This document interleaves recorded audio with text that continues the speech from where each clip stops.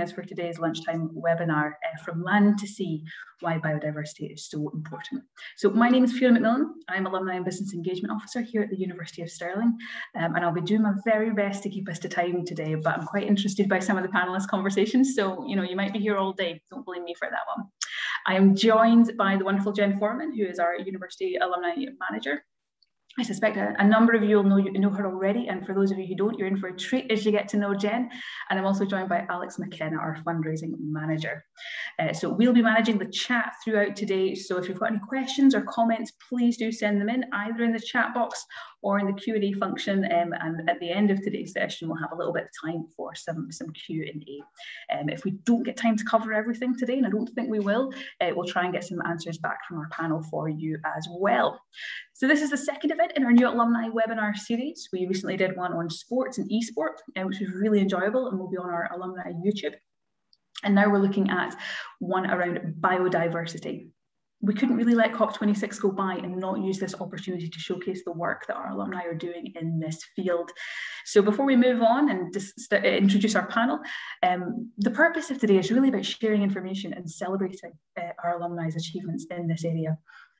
We wish that we had a magic wand to fix all the problems that we're facing, but what we don't have that, but what we do have is a way to try and talk about the changes that we can make and hopefully look at some positive approaches that are being made by our alumni in the field.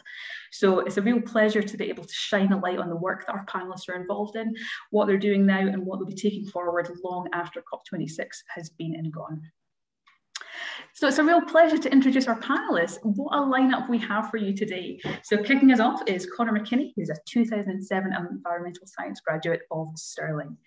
Conor is an ecological consultant with a wealth of field experience, including a recent conservation mission to St Kilda. I'm very much looking forward to him talking about that, so I can't wait for that bit. You might have seen or heard Conor recently on BBC Homeground, and he's also been on Radio 4 earlier this week, so we're really looking forward to finding out a bit more about his work. Following Conor is Carys Mainprize, who is a 2017 graduate of marine biology. So Carys works for the Crichton Carbon Centre, which is an independent non-profit focused on educating towards a low-carbon society, working largely in peatlands. Her experience and passion for the third sector and for education is clear in her CV, and I'm really looking forward to you all getting a chance to hear a bit about Carys's work. And rounding us off today, we have Holly Palin, who's joining us at a very early start from her home in Canada.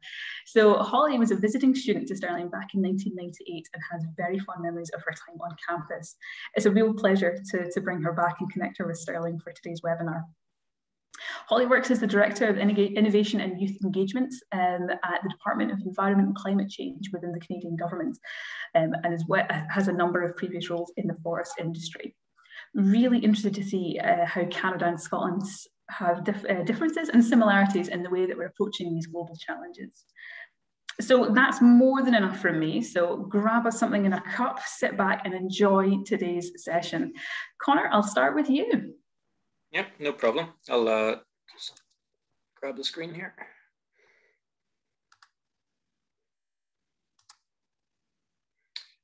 So can we all see that? Okay, folks, so I'm going to be talking to you today about my adventures as such in St Kilda. St Kilda isn't a place that needs any real introduction. It's one of the most widely written about archipelagos, and it's kind of clear to see why once you're out there. The place is absolutely chock-a-block with natural heritage and history. Wherever you walk on the island, you can almost feel the shades of the past over your shoulder. But it's an area that, despite its biodiversity, still is vulnerable, namely from issues like overfishing and climate change. So it's quite, I guess it's quite apt that we're talking about the place today, because although it's remote, although it's isolated, there are issues that it is facing, which you wouldn't think that the hand of humanity could reach so far, but it certainly does. So, quick introduction to St Kilda. It's a special area of conservation. It's a special protection area, and it's also a site of special scientific interest. It's a land of superlatives. It's the most remote, it's the most isolated, it's got the highest cliffs in Europe. And as a result, it has a significant amount of these types of designations. It's also a marine protected area. It's a marine protected area for a lot of the marine mammals that are in and around the archipelago. It's a special protection area for the birds, special area conservation for the reefs and the sea cave habitats that it has. It's a UNESCO World Heritage Site, not just for natural heritage, but also for its cultural heritage. It's also a scheduled monument area. And I've put those that wee ellipse down there because basically the list of designations continues. It's a national scenic area. It's a national nature reserve. I mean, it's probably one of the most protected sites in the world. Indeed, it's one of only 39 sites that has a dual UNESCO World Heritage status. So we're talking about a place of almost unequivocal importance here in terms of its designations anyway. So what in God's green earth took me out to St Kilda? Effectively, I was working on biosecurity. I was undertaking a project on invasive non-native species, and I was approached to come out and give a hand basically on a construction project. St Kilda as well, it's its value to wildlife and to cultural heritage. It's also a site that is incredibly important for national security. On top of the hill, there's a couple of military installations. And basically the project that I was working on was helping to upgrade those installations. And also it was to turn what was quite an eyesore, ugly military camp. You can see the old green shelters here. This is the old accommodation block just along here. And you can see this is the Red Square they call, and this is the old energy center, which used to make a heck of a noise. It was to try and reduce the footprint of the infrastructure that was on the island. So effectively, we turned something like this into something like that. The Red Square is still there, but you can see the new building here. This is the new accommodation center, and you can see the new, you can just about make out the roof of the new energy center as well. Now, the whole project was designed, these buildings, as I'm sure you can see, are designed around the cleats that you can see in the foreground here. You know, they have the green roof, they have the slanting to try and sort of ease the impact of the infrastructure on the island. So that was the thinking behind it. And we reduced, as you can see, all of this concrete that's out here. That was basically dug up and taken off site. So while the military is still there, and a lot of the guys that are working the stations are still living there as such, sort of on a month off, month on basis, it has lessened considerably the impact, the visual impact certainly of the footprint there. Now, one of the big issues and why they got in touch with myself about the biosecurity was because that St Kilda is one of the islands that was recommended for prioritization with regards to brown rat biosecurity measures. And it's not just the rats, I guess. We focus a lot on the rats during the project, but it's also things like hedgehogs, for instance, that whilst native to Great Britain and potentially Ireland, for example, they're not native to every single part. So don't mistake the biogeographical boundaries for the political boundaries. St Kilda hedgehogs aren't native to St Kilda, mink aren't native, otters aren't native. You know, this is an island where these species have never established. Rats are exactly the same thing. If these species were to get onto Herta and Dun, then effectively what we would see is seabird predation, egg predation. So it would begin to undermine the integrity of the ecosystem out there. Now at the bottom right, you can just about make out my that's myself there in the wee yellow jacket.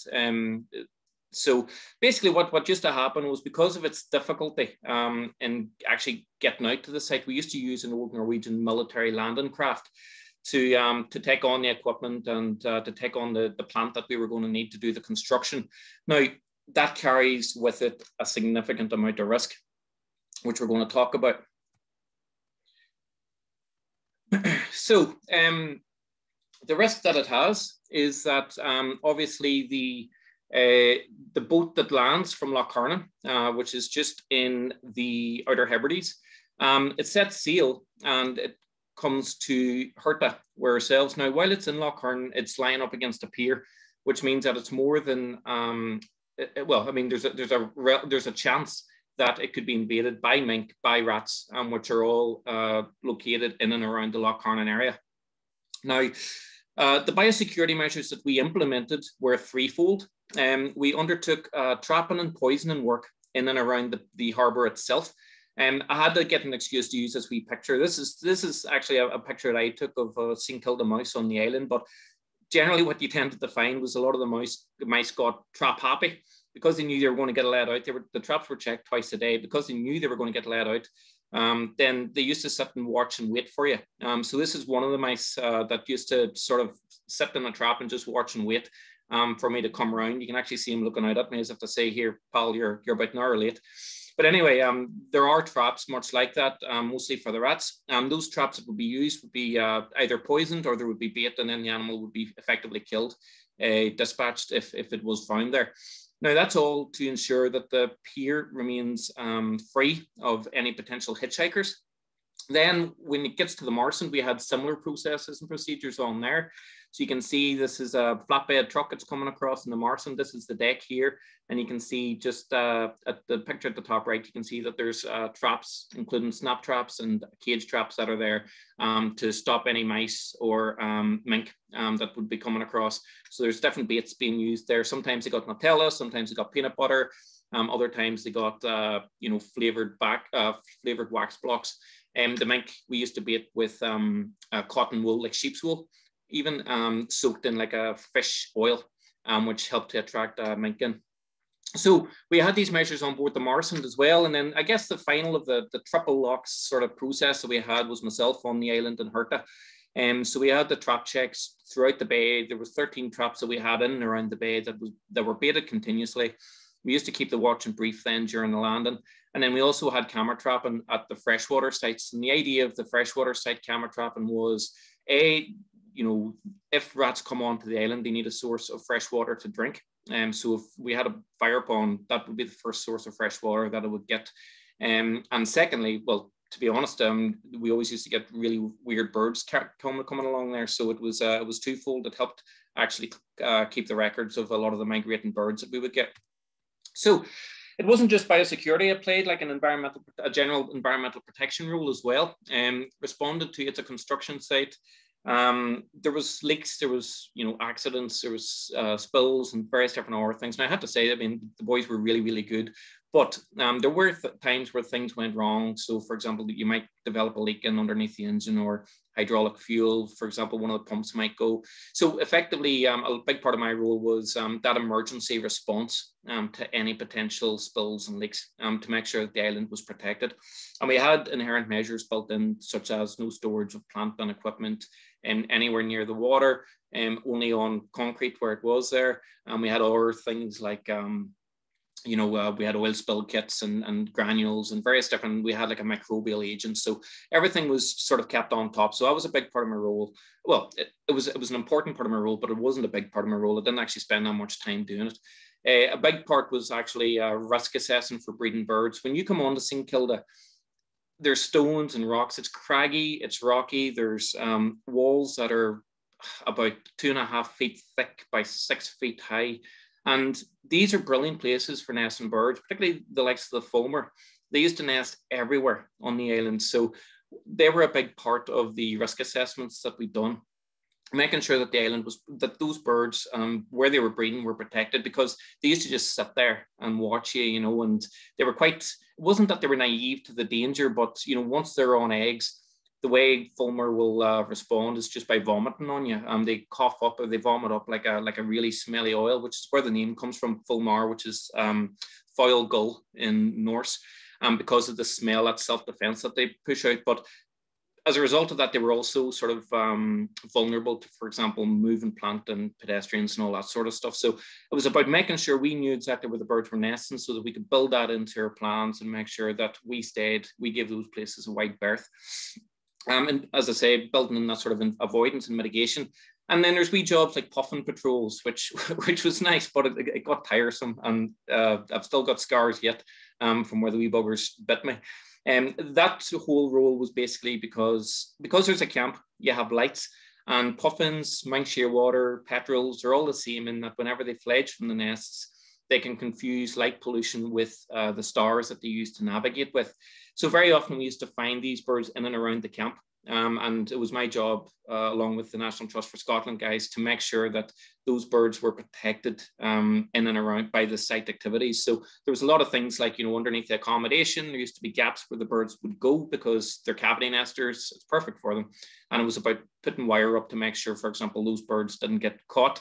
The problem with the birds is that if they're caught, if they're grounded, they aren't able to fly off. And if they aren't able to fly off, then never mind the plant and the pedestrians and the risk associated with those. There's also the risk associated with the great skua. And there was over 50, 60 great skua across the island. You know, they're large gulls as such, but they're better off thought about as a raptor, almost the issue or the impact that they have on their ecosystem. You know, they'll chase and harry other birds, ground them and then predate them. So they will. So something like a puffin or Manx shearwater, once grounded, it's very vulnerable to that sort of predation. So a big part of my role was these guys, because we were doing a lot of trapping, there was obviously a lot of bycatch of the St. Kilda mouse, and they are an adorable wee animal. They're smart. They have personalities. This is another guy that I had names for them all. I'm not even going to embarrass myself by telling you what they were. But this guy I used to get, again, he was one of the trap happy ones. You know, used to see him almost sitting like a philosophical hermit out in St. Kilda, watching the sunrise in the morning from on top of the wee wax blocks. And this is a picture from when I was undertaking the translocation work. So part of my work, obviously, St. Kilda mice are considered an endemic species to St. Kilda. They were taken over about 2,000 years ago. And since then, they've gone through a period of divergence. They've evolved in a very different way from the mice that we have back in the mainland. And they've got bigger. They've gone through this process of giganticism because they've been released from predation. So they are a feature of interest, but this particular, you know, a big part of my role was making sure that the work we were undertaking wasn't harming the St. Kilda mice and the St. Kilda wren and St. Kilda dandelion, those endemic species. And you can see these are the wee boxes. One of the very first things we done was we created these little translocation boxes, which the mice used. I was more surprised than anybody. We based them on a harvest dormouse sort of look, because it sort of helped give the mice dry feet. Which is going to be important there because there's quite a lot of rain and wind, etc. during the winter. So yeah, we found the mice were using them. We had Soay sheep wool. This is a sheep that's native, well, not native to St. Kilda, but it's found there. It's a close ancestor to the mouflon, which is the overriding ancestor of all sheep. So they tend to leave wool lying around them. So we grabbed some of that, put it inside the boxes, and sure enough, the boxes were all being used once we moved the mice from where the demolition was happening. And it was good to see.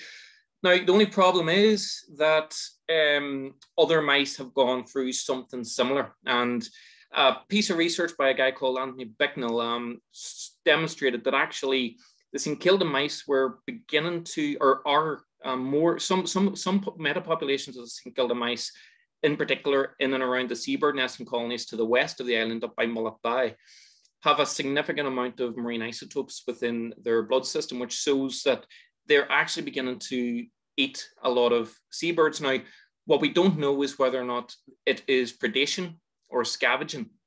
And that potentially has it's potentially a very important bit of work, because if it is found, like other islands, like Gough Island and like Marion Island here, where you can see mice have also gone a similar process of giganticism. And that process of getting bigger has basically meant that they can take advantage of food that they naturally may not have been able to. So for example, birds become, because of their bigger size, they're able to potentially predate some of these seabirds. Now, it's a bit concerning, this report that came out from Tony, and it's something that needs to be kept a watch and brief on, because if it is found that St. Kilda mice are potentially predating on leeches petrels, which there is an indication that this may be happening, then that has to feature within the management of the site, potentially in the eradication of the St. Kilda mice. But it's far too early just now. it's an indication. There's other sort of signs that it might be happening. You know, bird rangers potentially seeing that chicks have actually died overnight and been scavenged. You know, is that a coincidence, or does it point to something a little bit darker? So yeah, as much as they are a nice animal, and whether or not we know that they're non-native species because they only arrived 2,000 years ago, but what we don't know is, are they invasive? Are they having a detrimental impact on the biodiversity? And that's something we need to keep a watching brief on. So seabirds, I mean, this a big part of what St Kilda is about is the seabirds. You know, there's puffins. I've mentioned a few of the other stars, Manx shearwater, etc. earlier on. We also have I mean, from some of the cliffs you can just see, I mean, there's 3 huge populations of seabirds that you can see. You can see the fulmars in the foreground. In the background, you can see Stack and Armon and Stack Lee and Borreray, which is basically, I mean, that's the blue-eyed boy of the archipelago in my eyes. It's a stunning set of sea stacks. But at the top, you can see it's very, very white there. Now, you'd be forgiven to think that that was geological, but actually it's hundreds of thousands of gannets that are all sitting atop that one little rock. So it's got about 1/3 of the population of Great British gannets just in that series of sea stacks. Likewise, down along here, you can see there's a ridge with a lot of white staining. That's where a lot of the black guillemots and common guillemots would have nested. So really, really important place. Seabirds eking out their own individual niches within the cliff faces. And of course, the petrels of this is the Leach's storm petrel, just here. So this there's a lot of boxes that are up there that are basically for these birds. These are the birds that were sort of concerned that the mice might be predating.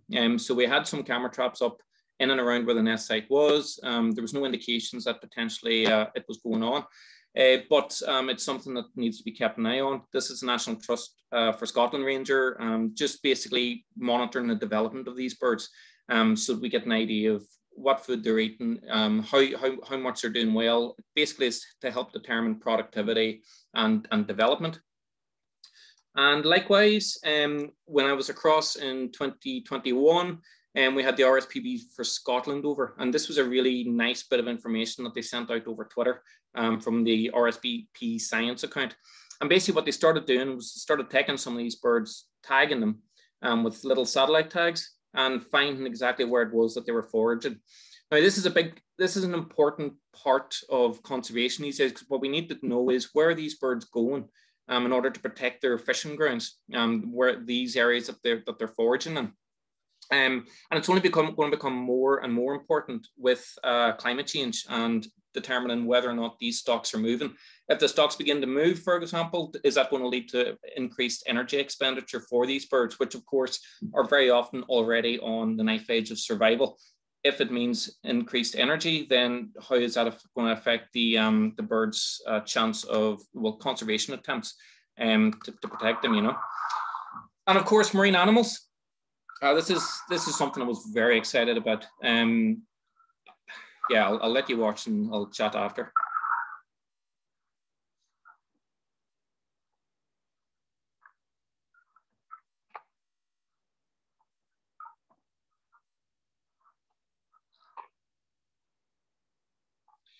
So, as many of you have guessed, that's a basking shark, and it's only a small one. That basking shark in particular was about 2.5 meters. I have walked across so many headlands in Donegal and Mayo and Galway looking for these blighters, so I can't tell you how much time I've wasted. And this fella swam into the bay on my lunch break. It was incredible. Now, he was alongside a 9-meter basking shark, which didn't stay too long there, but you talk about incredible animals. I was so chuffed to get the opportunity to go there. Now, I will say they are protected. That picture was taken basically with me hanging in the water and allowing the basking shark to come towards me and do its own thing, just to prevent any disturbance. But my God, what a fantastic looking animal. Now, a lot of the other habitats and features of interest are a bit more subtle.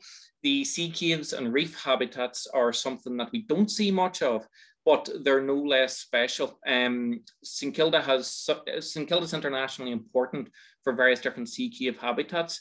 And there was a really nice wee video put together by SNH and Harriet Watt Uni where they went scuba diving. And you can check that out on BBC. That'll show you some of the rest of the animals that are there. Now, I wanted to point that out. This is the reason why St Kilda is a special area of conservation, because I'm going to talk about it in a wee bit more detail later on. Well, in fact, now. So the potential effects of climate change. Now, this is an island that's, as I say, 100 miles away. Whenever you go out there, the nearest place you've got are the Outer Hebrides. I calculated it, you're about 40 miles away from the nearest bar. So you're talking about really isolated now. Climate change is going to have an impact on St Kilda. I mean, we're concerned that there are significant potential issues that may arise. I've already talked about the seabirds and the potential for climate change to affect prey availability. Ocean chemistry changing could affect the ability of crustaceans to form the calcium carbonate required for their shells. Increased frequency of storms is likely to prolong the recovery of animal communities and marine communities that are affected by the increased intensity of storms, which is also anticipated. Now, those increased intensity will result in the removal of kelp, the animal communities, the crabs, the various different crustaceans, and the various different other animals that make up these communities. It's also likely to result in increased sea cave collapses. As well as that, one thing that we're not talking about here in climate change, but things like plastic pollution. When we were out there was a boat that arrived across from Maine. So increased intensity is likely to lead to more of this sort of debris coming across the Atlantic. And with that debris comes the risk of potential non-native invasives. So you have two different issues there dovetailing and being accentuated by climate change, both the plastic pollution and also the invasive species that have settled in so much of the world's communities now. And climate change has a potential to accentuate that and create almost like a type of meltdown where places like St Kilda become a little bit more at risk from these issues. So as the guys mentioned, I'm on Cost in the Earth. Feel free to check it out. There's loads of lovely sound in there from the seabirds and from the time in the community. So it's up now on the website. You can check it out. And at that, I'll leave you and thank you and ask you if you have any questions. Connor, that was amazing. Thank you so much for giving us such a comprehensive overview of a really magical and special place, which I think St Kilda has probably held that place in all of our minds. I know it certainly did for mine, and I was so excited to hear from you, so thank you. We do think about St Kilda as this protected and remote and faraway place, and I think you've managed to really bring into stark relief how scary it is that these changes are affecting even somewhere like that. I mean, the threat of plastic pollution in St Kilda feels like something that should never happen. So thank you, I really appreciate that. I think we'll get some great questions later on about that one as well. No problems. But for now, Carys, if I could hand over to you and we'll have a discussion about the role of peatlands and terrain and the role of the Carbon Centre. Thank you. Absolutely, I'm very excited to share my love for peatlands. So let me just grab my PowerPoint, here we go. Okay, so wow, Connor, that was a really amazing talk, especially about the mice. I found that really interesting. In my talk, I'm going to be focusing on just the one habitat, peatlands. And the reason I want to talk about peatlands in particular is because whenever I think about my life and the things that have influenced my life in terms of nature, it always comes back to peatlands. So when I was 8 years old, I moved up to the north coast of Scotland, and in there, there's a lot of deep peat, which just means it's over 0.5 meters deep. And on top of that, we were a crafting house, and in Scotland, you get crafting rights, which means that we had rights to nearby land to cut peat. And so it was a very traditional relationship with the land until my dad decided it was too much work, because it is a lot of work to cut and dry the peat and then cart it all home. And then it wasn't until I graduated university and I went to work on RSV Forstnard as a residential volunteer there that I learned a lot about the science of peatlands. So Forstnard flows is again in the north of Scotland, so it's near where I grew up. And it has a lot of these peatlands, up with deep peat. A lot of the times it has forestry on them as well. And so I was learning a lot about why that wasn't good for our peatlands. And it really imparted on me the awe that I feel for my peatlands. That's what I want to share with you today. So first off, what is peat? So peat is a substance like soil. You're going to find it in the ground in particular conditions. A peatland is usually categorized by these types of plants called sphagnum mosses. And so when these sphagnum mosses die, they don't actually decay and get broken down like they would, say, in a compost pile or the leaf litter in your garden or something like that. And they don't get broken down because the land is waterlogged. So peatland is a wetland. So it has more in common with my marine biology degree from Stirling than you might at first think. So this wetland nature means there's no oxygen there. And so that normal cycling of nutrients doesn't actually take place. And so because this material isn't broken down, it stores this high organic matter in the peat, and that is what the peat is. And when we're talking about peatlands, we're talking about climate change, they're so important because not only do they sequester this carbon dioxide, so as the plants are growing, they take in the carbon dioxide from the air and they chemically convert that into carbon molecules to grow, but then they store that. So because they don't get broken down, they store this and they lock this carbon away in peatlands. And year upon year upon year, with some natural variation, these peatlands can continue to take that carbon out of the atmosphere and put it in our peatlands. And this is different when you compare it to another habitat like woodlands, because in a woodland, although the rate of the sequestration is faster, when that woodland is matured, those trees aren't really growing very much. That rate just kind of plummets and drops off, whereas in a peatland, it keeps going. And so when we're talking about climate change, we're always talking about this sort of carbon management. You know, we've got too much carbon dioxide and equivalent gases in our atmosphere, and we need to take some of that out to tackle climate change. And so peatlands are a big, big part of this strategy. And this is why more and more they're being recognised and put into our net zero strategies, a lot in Scotland, but also in the UK as a whole. And they're part of our net zero strategies because, unfortunately, you might have noticed I said healthy peatlands sequester and store carbon. Unfortunately, a lot of our peatlands in the UK are not healthy. About 80% of them degraded. And this is a substantial amount of land. In Scotland alone, 20% of our land surface is peatland. So wherever you live in Scotland, you're probably a stone's throw away from peatland, whether you know it or not. And what happens, this graph is showing us what happens when a peatland is unhealthy. So that water table has dropped, it's no longer waterlogged. And so that cycling of materials, that breaking down of the plant and releasing that carbon back into the air takes place. But also when peat is released to the air, it oxidizes and it becomes crumbly. And when that rain then comes into the peatland and through the peatland, it washes that crumbled peat away into our waters, and that becomes dissolved organic carbon.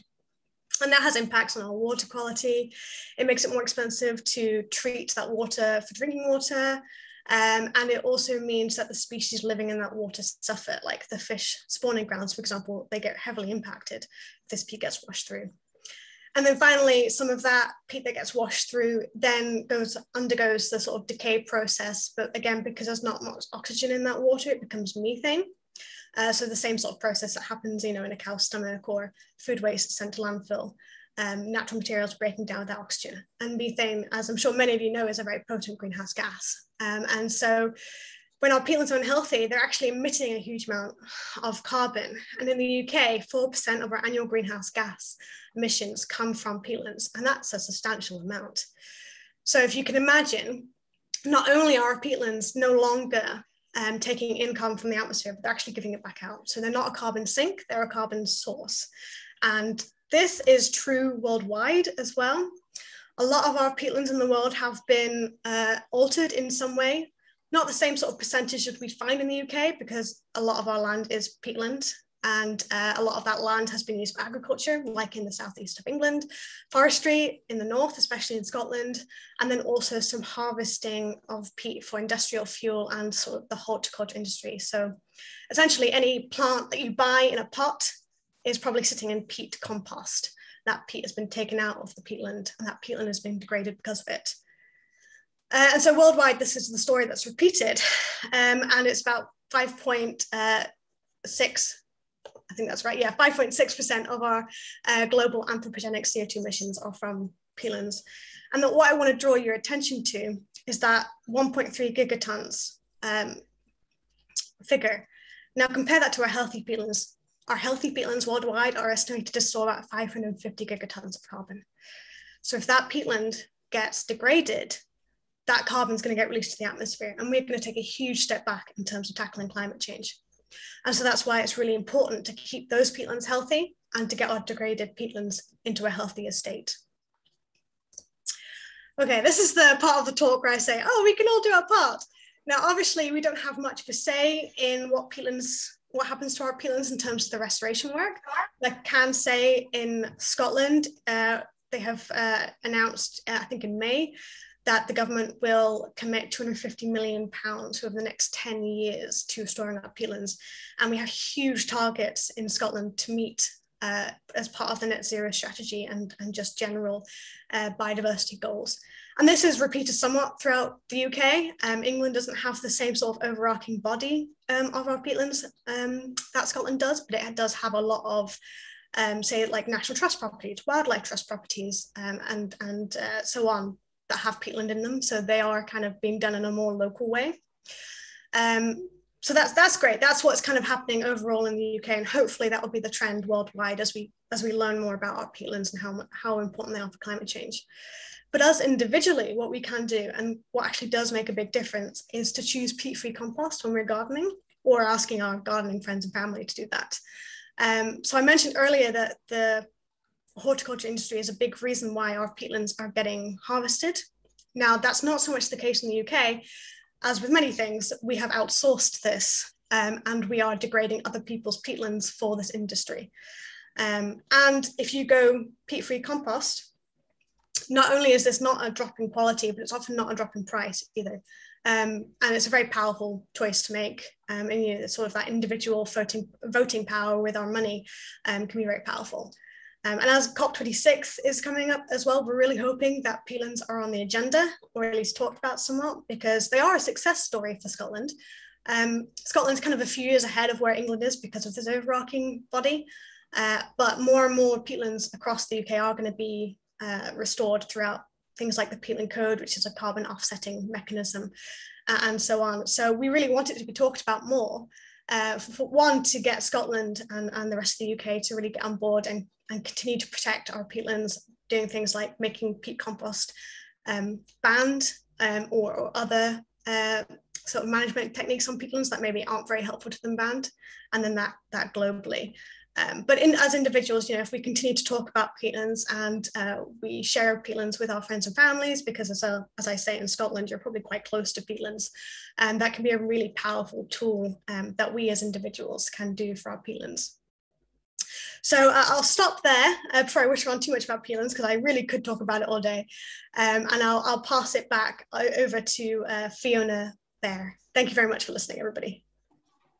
Carys, thank you so much. As you say, as someone who has grown up in Scotland, I think I have spent all of my days thinking about peat without realising it, but I've never thought about peat in quite the ways that you have pointed out today. So that was hugely helpful, and I really, really enjoyed hearing from you. And we've had a couple of questions come in as well.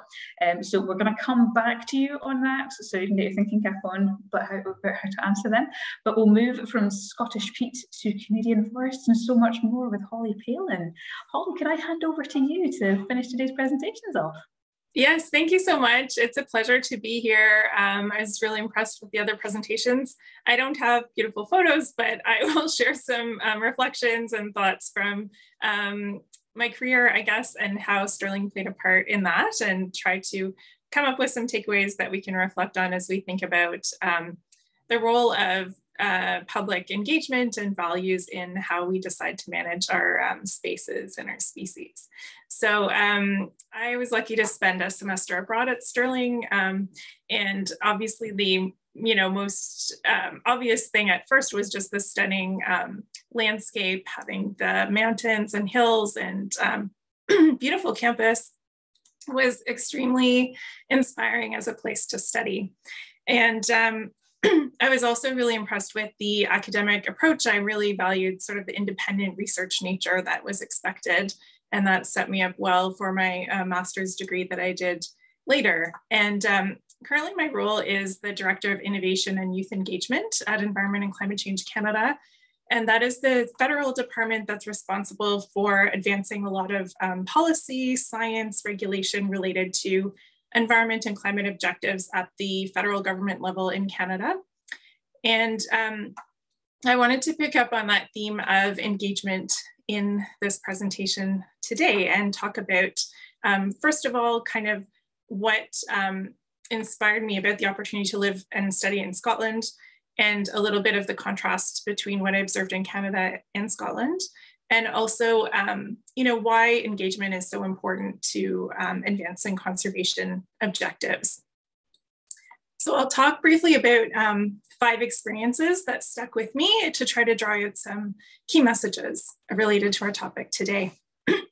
So growing up here in Canada, I was really lucky to have parents that lived the outdoors and spent a lot of time camping, you know, time by lakes, by oceans and mountains, and so on. And that really created that appreciation for nature. And so when I was in high school at the time, there was a lot of citizen science-based programs running at different levels of government. And so I spent time volunteering, doing things like bat surveys, frog surveys, bird surveys. And what was really interesting about that is it gave me, I guess, the confidence that I could be a scientist, I could contribute to science, and that led me to study environmental science at the University of Guelph, which maybe some of you have been to as a semester abroad student. And essentially the sort of takeaway that I have from that experience is that those kind of citizen science programs can create a pathway to ecological understanding, particularly for youth, and can open up career possibilities and give young people the confidence to pursue careers in science, which is so critical to advancing conservation objectives and also creating people who are well equipped to participate in the green economy. I guess the second experience I want to talk about was being at Stirling, and I immediately joined the Outdoors Club so I could go hiking and discover the country. And that really led me to think about the contrast between the landscapes in Canada and Scotland. And, you know, what appeared to me at first to be completely wild spaces, you know, in the Highlands and things like that, I realized over time had been affected over such a long history of human habitation, and made me think about what is the kind of, what is it that we're protecting? Are we protecting static kind of landscapes? And what is worth protecting? And it also made me sort of have an appreciation for, in Canada, we still, you know, have a lot of, or had at the time, a lot of wild spaces. And it made me kind of think about our responsibility as Canadians to make sure that we are protecting those important habitats for our own citizens, but also for the global ecosystem benefits and environmental benefits that they provide. And I remember one of the really interesting experiences I had was, I think it was in ecology, we went on a field trip to see, you know, a hillside where they'd excluded grazing sheep and things like that, to see what kinds of habitat would come back when it was undisturbed. And there was a lot of diversity in species that they weren't expecting sort of there. And a lot of different tree species as well. And so thinking about that, like what kind of nature do we want to have? How do we balance those areas that need to be managed for human benefits, as well as areas that we want to manage for nature benefits, led me to think and focus on forest management and how do we make those decisions? Who gets to have a say? And what objectives are we managing for? And so that led me to study sustainable forest management at Dalhousie University in Halifax, Nova Scotia. And Nova Scotia is New Scotland, so there's a connection there too.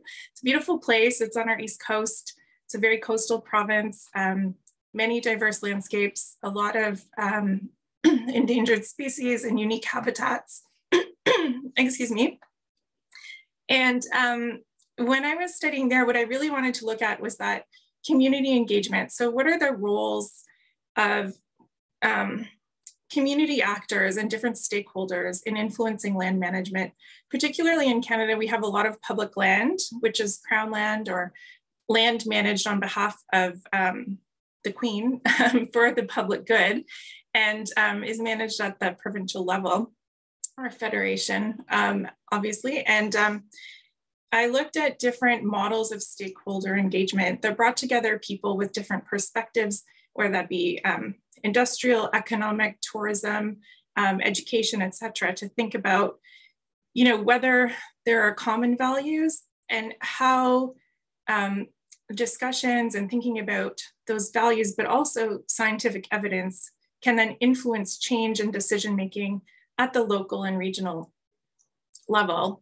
And it led me to realize that those kind of processes are really important to come up with and influence kind of common objectives and allow for a more long-term approach, I suppose, to how we manage our forests. Coming out of that experience, I really wanted to have a more practical kind of impact, not just study engagement and study forest management, but think about, okay, how can we as citizens make a difference? And so I ended up volunteering on a board of an NGO. It's called the Canadian Parks and Wilderness Society. And its objective there is to establish more protected areas. So obviously there are huge international commitments right now to create and make sure that we have significant protected areas to make sure that nature can last and sustain itself into the future despite changes like climate change. And so that was an experience in working from the outside to try to influence policy and to try to bring the voice of average citizens to the decision-making table.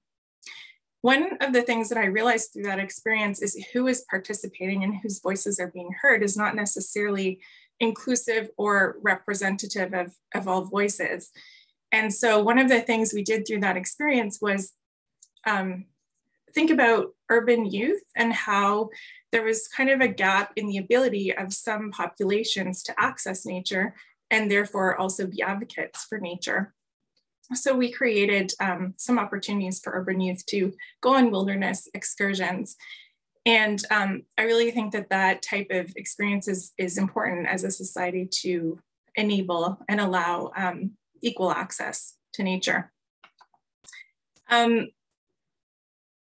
there, I went into government to try to make change from the inside and work on policy. And I've been really lucky to work on sustainable forest management, working on invasive species and other topics. And again, one of the key messages I learned through that was the value of bringing different perspectives together. That if you're going to make change and have an impact, particularly on forest health and addressing issues associated with climate change, you have to look at the very broad scale level.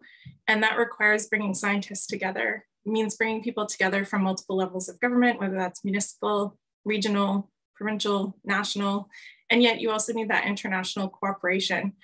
So there has to be a lot of willingness to collaborate, a lot of willingness to share ideas and find compromises.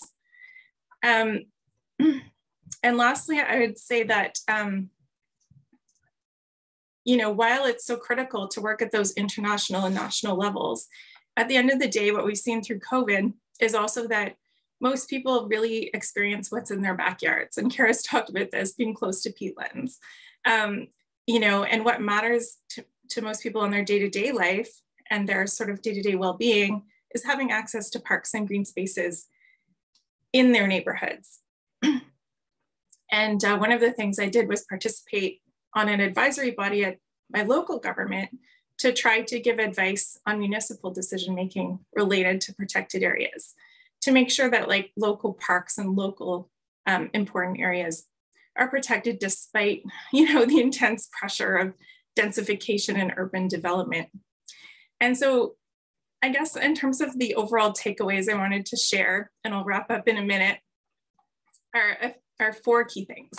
So one is when we think about engagement with nature, it's really important to create opportunities for youth to experience wilderness and to have opportunities to engage in nature for their own well-being, but also as a strategy really to ensure that people are willing to make behavioral change later in life.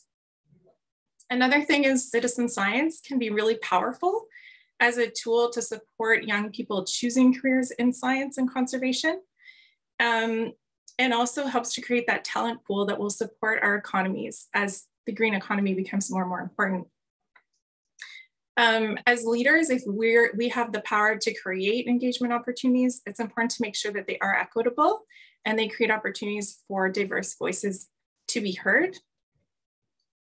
And finally, that on a personal level, engagement is a powerful antidote to eco-anxiety and being overwhelmed by the number of challenges that we face with climate change and with biodiversity. And so, you know, engagement can be at many levels, from your backyard actions to engagement with your local municipality to advocating for change at broader policy levels. But whatever way you choose to get involved, it can make a difference.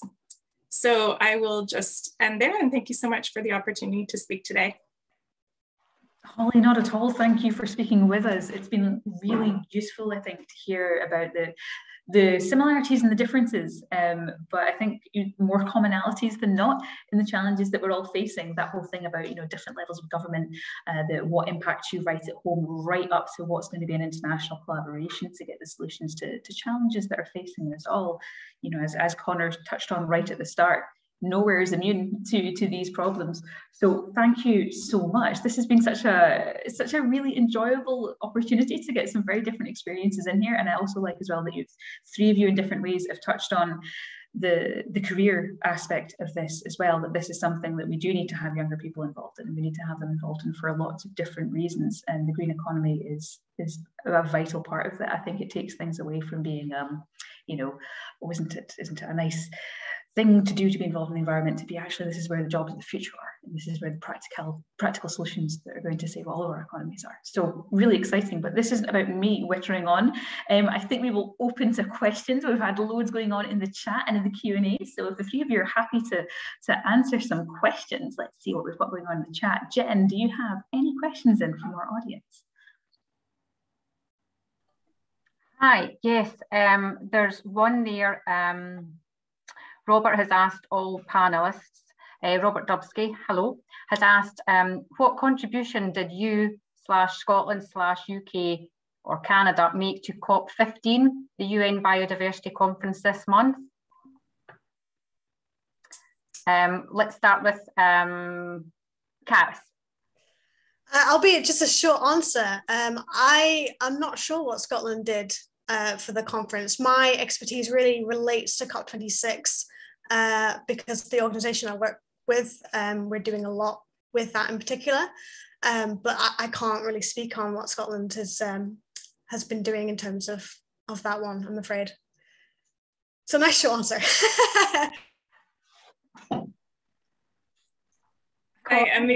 Or Connor or Holly? Sure, I can just briefly say that our government has been really focused on meeting protected areas targets. It's been a huge area of focus and work within our country in terms of working, as I alluded to, like all levels of government to look at where those opportunities for creating additional protected spaces so that we can meet our targets.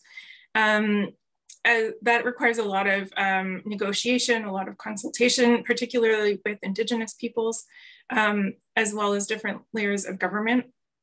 And there has been an increasing, I guess, understanding that protected areas need to be, or many protected areas need to be managed by Indigenous populations as well who live in those landscapes. And so that's an important piece. And just another kind of anecdote or example is that our government has also invested quite a lot in opportunities for youth to connect with nature through funding programs that are led by NGOs. Those are just a couple of examples. Yeah, Jennifer, I'll jump in there as well. I mean, I guess I think the policy framework that happens at such a high level at the United Nations, trying to draw strands from what exactly the information base that's being used for those sorts of discussions is kind of like, you know, trying to withdraw an egg from a, you know, a scrambled egg as such, you know, it's kind of like, or an omelette.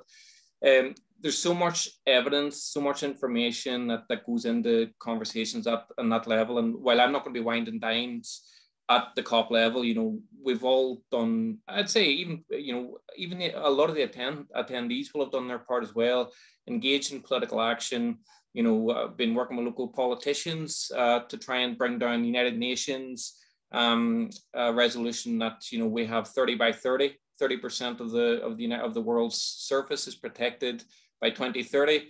There's no reason why local councils can't be engaged on that. We've got a local councillor that I've been working with that's trying to push that now at a council level, even in Belfast, looking at the green spaces and saying, look at the council and say, what can we do to bring that thread, that resolution down into local action?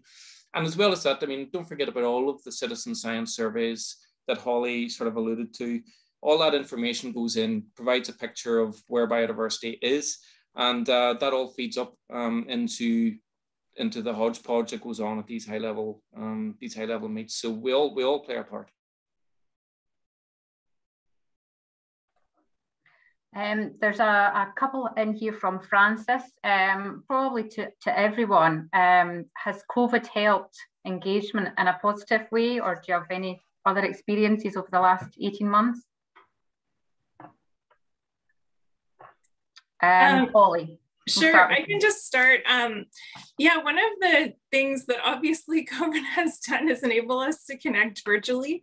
And so in some ways, in talking to my colleagues working on different conservation programs or engagement opportunities, in some ways it's enabled a greater and more equal participation by many individuals in those kind of opportunities to influence decision-making and direction. So not sure if that's responding exactly to your question, but I think that is certainly one benefit that we've seen. And I think we'll be able to take those lessons forward. Yeah, I would concur. I mean, I think there's a couple of notable points I would probably that I remember reading about that really struck me. First of all, was just the value that people now place within green spaces within towns and cities. I had a tale of two lockdowns. I was caught in Donegal for the first, and then I was caught in the house that I'm in now, just in a inner city area in urban Belfast, and it was two very different experiences, I have to say. So there's a lot more interest in people putting value on green spaces. I think there was a wider recognition of wildlife from that perspective, and also, I think, because of the decreased footfall, we started hearing success stories of, for example, I know the National Trust in Norfolk had a really successful year with little turns because of a drop in the number of dog walkers. So there was stories that actually accentuate some of the impacts that maybe indirectly we're having on wildlife that we don't even know about, and also the value of spaces that traditionally we might only have put a real estate value on. Coming in for a more rural view on things. So the first lockdown here, I wasn't with the Carbon Centre. I was actually with Langham Initiative, which is a very similar organisation. And I was running an environmental education project. And so Langham is in Dumfries and Galloway. It's a very rural town, so it has a lot of wild spaces around it. But we're still finding that young people still aren't really that connected with the wild spaces. However, towards the middle of lockdown, we started making sort of these family packs that got posted out to families who signed up with sort of activities and ways that they could engage with nature in a little bit more of a routine, or like kind of with like a recipe, like they were following instructions, because a lot of the times the young people aren't engaging with the rural spaces because their adults aren't necessarily either. There's a lot of fear around nature, even within rural spaces. And we found that was really successful. And then when I was with the Carbon Centre and we were doing some environmental education post sort of the lockdowns, so this was in this summer, we were finding it was really hard to get numbers of people out. So I don't know if that's because they were more confident engaging with nature on their own, or because people didn't want to come out still. There was still some of that kind of lingering fear, which is very understandable. So a bit of a mixed bag that, and I don't know if we'll really get any solid kind of answers about that until further out of it, and we can kind of look back and look at the statistics and all of that. There's a question here is for Connor. Connor, you mentioned hedgehogs on St Kilda as being non-native. What was done with them, if anything, given hedgehog numbers have plummeted? Yeah, so thankfully we never had any incursions of hedgehogs arriving on St Kilda. You know, there are issues with hedgehogs in Uist, with hedgehogs in New Zealand, where they've been introduced, where they've been predating bird eggs, for instance. Now, we didn't have any issues with that sort of an incursion on St Kilda, thankfully. The only native mammal that's really considered for St Kilda is the grey seal and common seal. You know, there's nothing else that's out there that's mammalian really that made it across. So I guess in short, we never had an incursion event. If we had have, then we would have been left with two choices, either translocation back to Great Britain somewhere, or dispatch. Effectively, once an animal's in your care, you're responsible for its welfare. To be honest, I think I would have struggled to dispatch. I would have, I mean, I didn't mention this, but whenever I was in St Kilda, I actually found a racing pigeon from Derry that I managed to get on a boat to Castle Rock. So I would have tried other measures, but you know, we couldn't say that we couldn't have dispatched it, but we would have looked at other options. Thanks, Connor. We'll go into the Q&A section. There's quite a few here. First one, I think this will be more for you, Carys. Peat takes many years to develop, so how can they be restored to provide a carbon sink, as is sometimes suggested? Yeah, so this is a really good question. You get different categories of peat, and you can only restore it to the condition above. So a lot of the peatland that we're focusing on in Scotland, on behalf of Peatland Action, which is part of Nature Scot, previously Scotland's Natural Heritage, is this actively eroding category of peat. So this is the carbon source. And we are trying to fix that into, I think the next condition up is just drained. And then once we've done that with a lot of our peatlands, we'll be focusing on the drained peatland and putting on the next category, which I think is modified.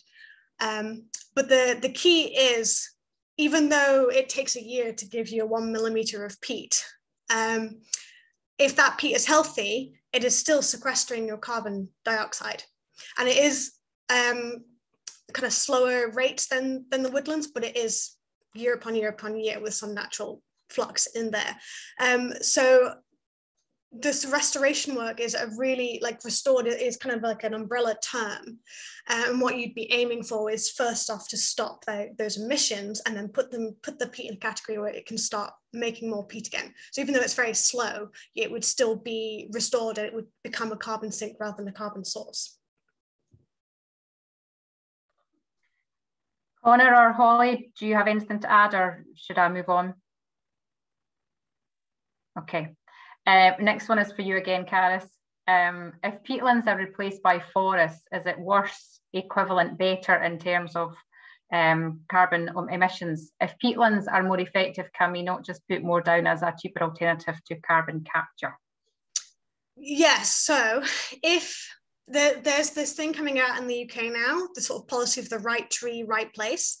And the idea behind that is, depending on your soil type, whether that's peatland or a different soil type, there will be the best trees to put on there to make the most, sort of carbon sequestration.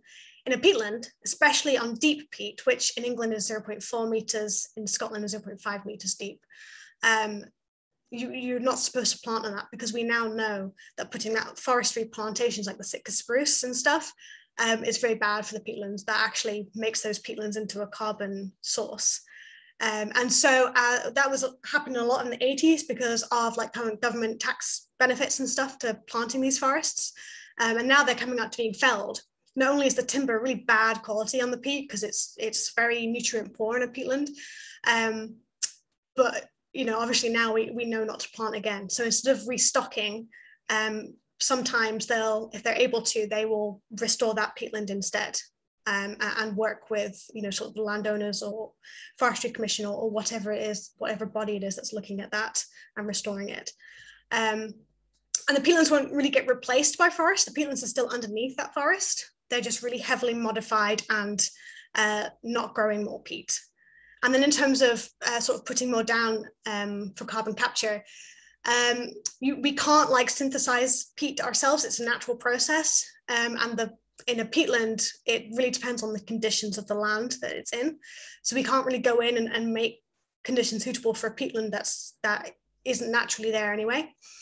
What we can do is make those peatlands that we do know exist healthy, so that they can keep, you know, becoming a carbon sink, and maybe expand over a process of many, many years.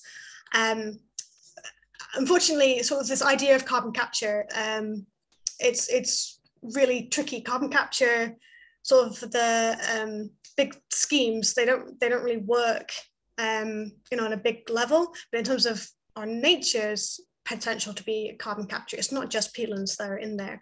It's also woodlands. It's also other soils that are organically rich. So peat isn't the only answer there, basically. Just trying to restore habitats and make our places of nature healthy in the first place will help on the grand scheme of things as well. I hope that answers that question. Thanks, Carys. We've got another one here from Roger, for everyone actually. With COP26 next week, do you agree that everyone who cares about loss of biodiversity and climate change should personally contact their political representatives and make sure they know their views? Connor, would you like to answer that one? Yeah, absolutely. I mean, politicians are absolutely key. I mean, there's a lot of, particularly here in Northern Ireland, we get a lot of tired vitriol directed towards politicians and political instability at times. You know, very often we look at Scotland actually and sort of aspire to have a democracy as mature as what's going on in Hollywood. But I do think that there are good politicians there, and the critical thing is actually trying to find the ones that are inspired enough to take forward the cause. I mentioned an example where we had a local councillor that, off the back of his work, we managed to push for a 30 by 30 within the council. So looking at green spaces and looking at the rewilding of green spaces in Belfast, in an area that traditionally would have been very, very, I guess, very, very conservative in terms of the management of these green spaces that would have been kept like lawns. We've managed to get this through. In Ardson North Down, I worked with a community group, and a couple of years ago, we were working with red squirrels in Pine Martin. We were seeing a lot of grey squirrels coming over from parks managed by the council. They have agreed to allow grey squirrel control on their woodland to allow us to protect the red squirrels. I mean, I think politicians are absolutely critical. One of the things I would say is that it very often helps to have a platform. And a really good way of doing that is by cohesing together as a community group, because you then have a number of different people that think like you. You're no longer just like the weirdo from 139. You now have an actual collective that's aspiring to do something. And that really helps. It helps demonstrate action. Because you can do projects yourselves, but it actually also allows you to get people in place. Whenever they come knocking the doors, you're not the only one asking about it. Whenever it comes to send an email to lobby, you're not the only one doing something about it. So I think politicians are absolutely critical, and that's at all levels. Thanks, Connor. Carys, do you want to come in there?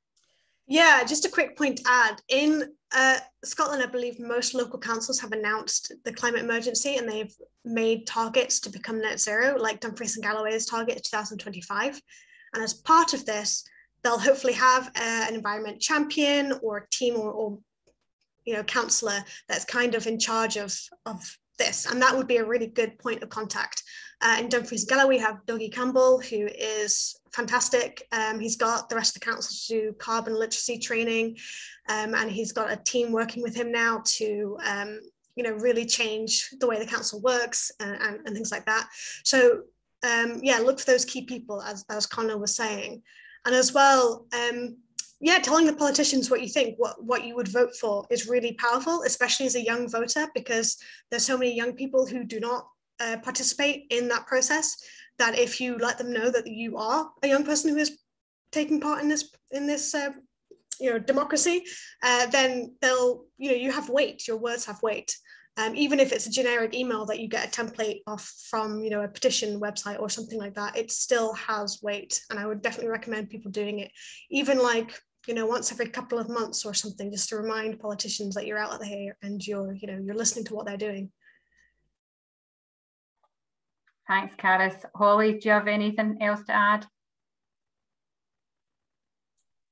I think those are really excellent points. I think the only other thing is to note, I guess from my experience, that yes, those letters get noted from a government perspective, at least from my experience. They get logged, the issues get tracked, people in government have to respond to them.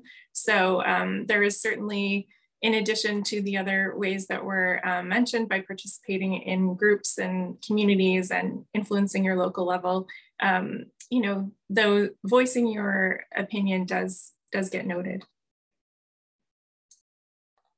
Thanks, everyone there. Another set of questions from Arlene. Connor, these are mostly directed to you. I will try and break them down. There's quite a few here. In terms of the mouse scavenging, would predation not be the next natural evolutionary step for them to make? And could this be happening due to climate change impacting their original dietary requirements? There's one more bit. Also, has dietary testing been done on the birds in the area to see if they could also be monopolising some of the land rather than seafood sources?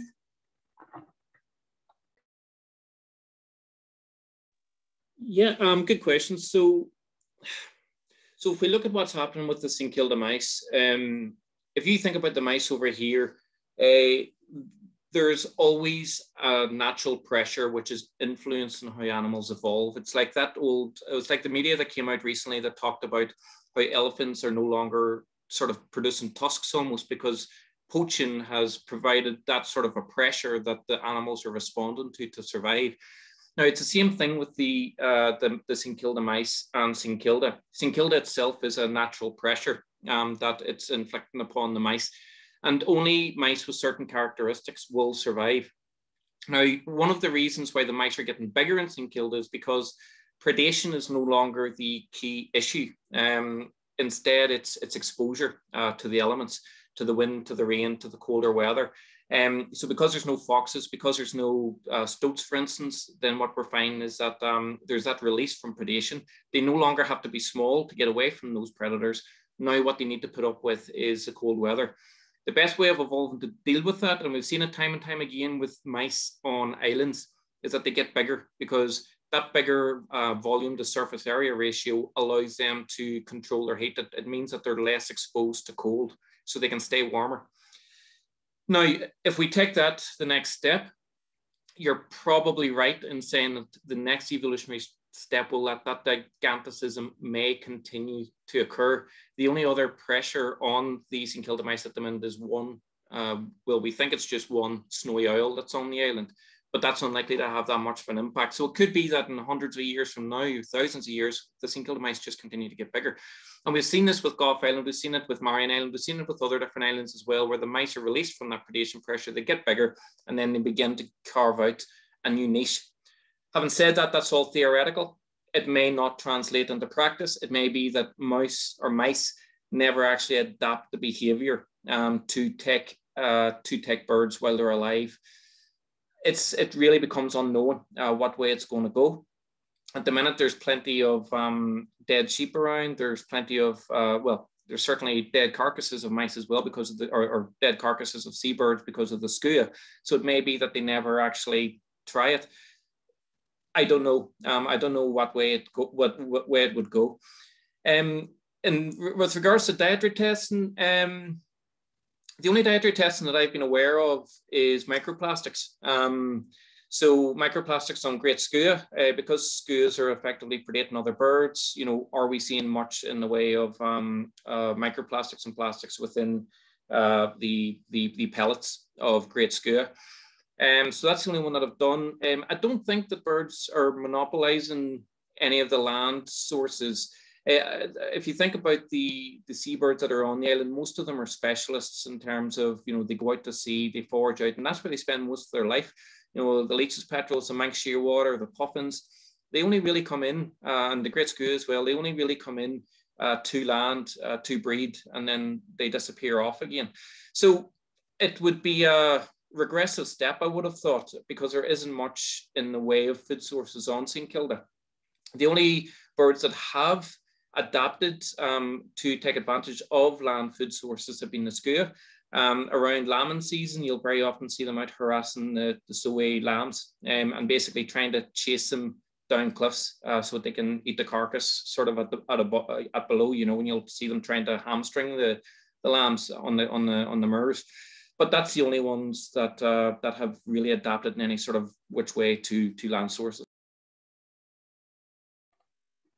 Thanks, Connor. There are 3 more questions to go, and I'm conscious of time, so hopefully we'll get through them. This is another one from Arlene, asking about employment, and she's asking, would SEPA be the best entryway into the industry, or could you suggest other organisations that would be useful for future employment opportunities? Carys, would you help with that one? Yeah, absolutely. It would really depend on the industry that you have in mind. I mean, my industry I would call more the third sector, the charity and not the profit sector. And the way I got into this industry was through volunteering with the RSPB and then the National Trust. If you live in Scotland, Scotland has a really good amount of community charities, like community development trusts, and you know, other not-for-profits that are working quite locally. There's quite a lot of like local funds available, so that really builds up that kind of portfolio. So it would be a good idea just to get in touch with them and see if there's any sort of voluntary work that you could do, or even like sort of apprenticeships or internships that you can do there. In terms of sort of practical conservation skills, the RSPB and the National Trust do some residential volunteering, where if it's long term, you usually get some accommodation there, and sometimes a small amount of money sort of for food every week and stuff. So there's those possibilities as well. But yeah, I mean, I think there's no one route into this sector. Just really finding out what's out there and what you want to do, because it's quite, I mean, you could do practical conversation, you could do environmental education, you could do social media, you know, there's loads of routes into it. So it just depends on what your interests are and where they lie. Thanks, Carys. The last 2 questions that we've got are for the 3 panel. A question to all, it's from Andy. Do we have to accept the preservation of species or habitats is not always productive? If so, how do we enable adaptation to a future climate? Holly, would you like to go first? Sure, that's an interesting question. I'm assuming that, Andy, what you mean by productive is productive in an economic sense, although I'm not sure if I'm interpreting your question correctly. But in terms of the reasons and the rationale behind protecting species and spaces, there are so many objectives that can be accomplished through that protection, whether it be human health in terms of those opportunities for recreation, the benefits that are provided for water quality, air quality, climate sinks, etc. They may not be productive in a traditional sense of contributing to actual products that go directly into the economy, but we've realized that there are so many indirect economic benefits, and that valuation of nature needs to account for those ecosystem services and those intangibles, as well as the practical economic products that we traditionally counted more. And additionally, the value obviously that comes from tourism has been increasingly important, although that can have negative consequences as well. And in terms of the adaptation to a future climate, I think it's clearly evident that adaptation requires change of behaviors at so many different levels, from individual choices to community level choices to choices by governments and also by industry sectors to influence the direction that we go in, to create economic systems and feedback mechanisms that allow for the generation of economic opportunities while also supporting that healthy future. Thanks, Holly. Connor, would you like to add anything? Yeah, I would. I would find the two of them completely inseparable. I mean, whenever we talk about adaptation to climate change, I think that it's important that we recognize that that's the very last gasp situation we should be in. We should be looking at preventing the worst instances, then we should be looking at mitigating, and then we should be looking at adaptation. Now, at every single stage of that process of dealing with climate change as such, we're going to need healthy ecosystems, whether it's the prevention of the worst case scenario of climate change and the role that, as Carys has mentioned, the peatlands have to provide. Is it the mitigation of the impacts of climate change, for instance, and looking and saying, well, okay, we're going to have warmer cities, then let's look at woodlands, urban woodlands, urban forestry as a way to mitigate that and get that sort of protective layer of evapotranspiration within our urban areas to cool down places. Or is it going to be about mitigation, for instance, adaptation, in that if we're going to stop flooding, then we need to start looking at the recreation of wetlands in the upper drainage system, the upper parts of the channel. So, I mean, I think that it's completely inseparable, adaptation, or how we deal with climate change and the restoration of habitats. I have some sympathy for the question, because at times we feel that we're putting in so much effort and we're only moving backwards. But I guess the most important thing is that we have some degree of hope that things are going to change, and hopefully COP will lay that on us, Thanks, Connor. Carys, do you want to come in there at the end? Yeah, I think I agree very much with what Connor and Holly were saying. The only thing I would maybe add is, especially in terms of peatlands, so a lot of our fruit and veg in the UK comes from sort of the southeast, and a lot of that land is peatland, or sort of other similar landscapes. And what we would be looking to in the future is moving to more of a sort of a polyculture idea, so that they're partially submerged or something, so that helps the peatland sort of heal a little bit and still be productive. Sometimes, unfortunately, we're not in an ideal world, so you do have to have that kind of compromise between the use of the habitat and keeping the habitat in a good condition, so that it can sort of survive climate change and be a bit resilient to things like that.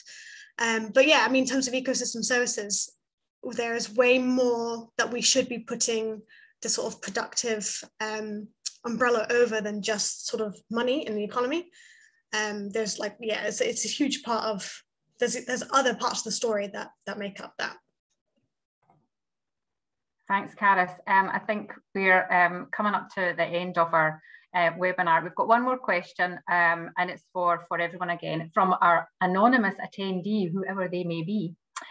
Is there much that is being done with technological innovation to assist in maintaining biodiversity? Connor, would you like to answer that one? Yeah, absolutely. I mean, I think the third sector should be applauded for this. I mean, there's quite a lot of, I mean, by new technology, I'm going to merge in new practices as well. And one of the things that we're seeing from the third sector are this drive to acquire new skill sets, new technologies, apply new technologies in order to do the work we're doing now, whether it's something like conservation dogs that we're seeing, whether it's the concept of species-rich grassland restoration, or the impacts that we've been making on peatland restoration. We're continuously, it may not need a blue chip or a computer chip, but these are new technologies and new practices that are completely being defined and refined all of the time by the third sector, who are out there and pushing best practice really and trying to develop new stuff. So this is something that's really key. One of the important things I think that we need to reflect on as well is the technological advances that give us the opportunity to be much more effective as a community. And I wouldn't take for granted things like the ability to create a group on WhatsApp. What 3 words has allowed us to, for example, work as a community where you might not have the ability to use GPS across the community because of the expensiveness of the equipment, But with your phone and what 3 words, you can give the location of where your traps are for whenever we're doing the grey squirrel control or the non-native invasive species management. We have so many opportunities out there. And I think, you know, whilst we're evolving best practice and all of that good stuff, I think we also need to be reliant on the fact that we have the ability to be closer as a community to one another. And when it comes to the points that we've been making, you know, the ability to reach out to politicians, the ability to learn from one another, to collaborate, and really to advocate, that technology allows us to, as a collective, be much stronger. And I think that shouldn't be something we shy away from whatsoever. Thanks, Connor. Holly or Carys, do you have any final comments?